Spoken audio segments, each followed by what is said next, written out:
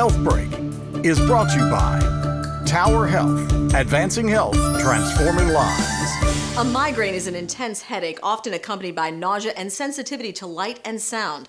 Though they can be debilitating, Dr. Richard Lukose says there are many treatment options. There are good medications that will help break a migraine, and there's also preventative medications. There are other procedures that we do, including Botox injections. There are new devices that have come out on the market that also prevent headaches, and there's also a nerve block that we do. Really, each patient should have their own personalized plan on how to deal with their migraine. Patients come back and tell me that they're not missing work. They're doing so much better now that their headaches are controlled. For more free information on treating migraines, call 484-628-HELP or visit our website at towerhealth.org. For Healthbreak, I'm Beverly Herbert.